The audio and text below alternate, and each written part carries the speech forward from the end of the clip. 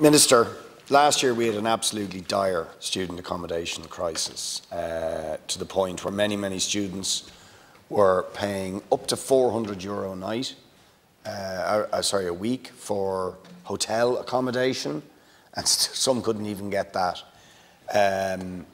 So what is going to be different? Are we going to face, because certainly student union leaders believe we're going to face the same student accommodation crisis this year as last year?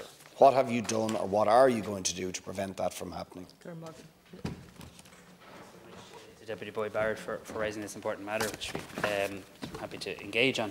The Government's Housing for All plan contains a detailed and comprehensive series of actions to substantially increase supply of all types of housing and accommodation, including student accommodation. I think it's sometimes hard to decouple the issues that students face in relation to accommodation from the broader housing issue. That's why I reference Housing for All. It is the largest housing budget in the history of the state. There is a 20 billion budget behind it. I have been extensively engaging with my own department, obviously, on this, but also with the Minister for Housing and his department, as well as the higher education sector, student representative groups and other stakeholders. I chaired a meeting of all higher education institutions and the Union of Students of Ireland in very recent weeks, again, to further pursue this issue.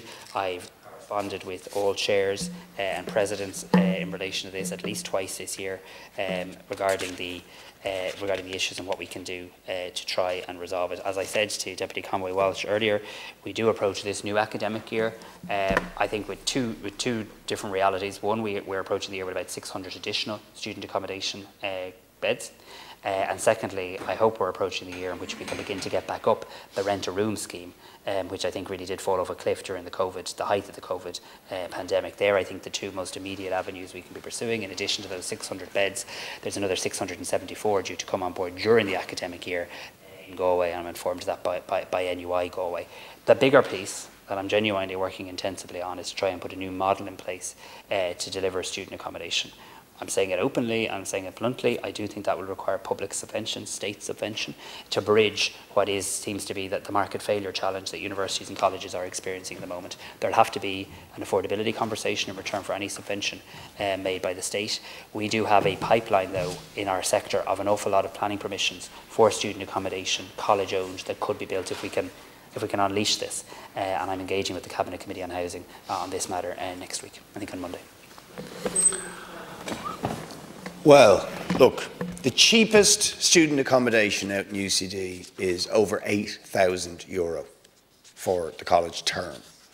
The new student accommodation that's going to be provided out there is €14,000 a year. Right? That is just insanity and not acceptable. And to be honest, the government should intervene immediately to ensure that students and their families are not being screwed with that levels of rent. And as I said, as a temporary stopgap, not that I'm a fan of housing assistance payment, but people shouldn't be paying that level of rent. Personally, I'd be for nationalising all this privately built, investor-built student accommodation. They're getting tax breaks, they're charging €1,000 a month, which most students can't afford. And, of course, then we need the bigger piece of major investment in providing student accommodation that is affordable on campus or near campus.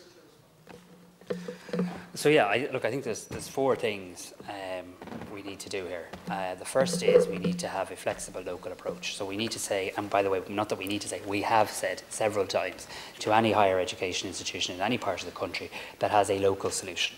So if there's something you can do on your campus, near your campus, if there's a building you can convert, we want to hear from you and we will provide assistance in making that happen. There's been one example of where this has happened, actually, in Mr. Collins's area in Limerick, where the Technological University, I believe, down there, worked with the local authority down there to deliver a local solution. Second thing I think we do need to do, and I've discussed this with students, is the rent-a-room scheme. People can, if they have a spare room, earn 14 grand tax-free while renting out a room. That is a scheme that has traditionally worked well. I accept USI want assurance around the protection for students in what they call digs, and I think that's a valid issue.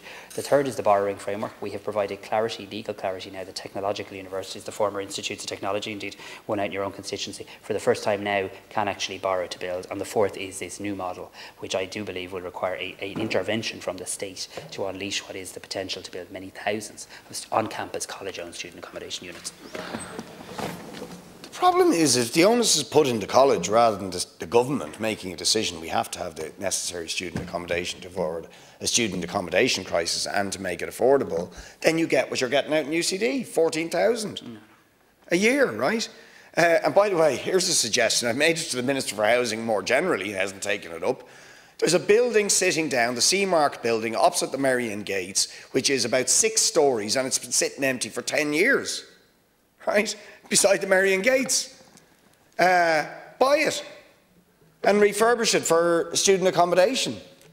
But I mean, there's nothing you've really said that suggests to me that we're not going to face the major problems that we're facing again this year. And what do you say, and do you agree with me, that although HAP is not an ideal scheme by any means compared to the direct provision of student accommodation or any form of accommodation, that at least we should be bringing down the rents to affordable levels that are being provided for students by providing subsidies such as a housing assistance payment? Deputy Boyd Barrett, I think your HAP idea certainly merits consideration, and I'm not going to rule it out. It's not a policy intervention within my direct department, but let me reflect on it and talk to relevant ministers in relation to that as well.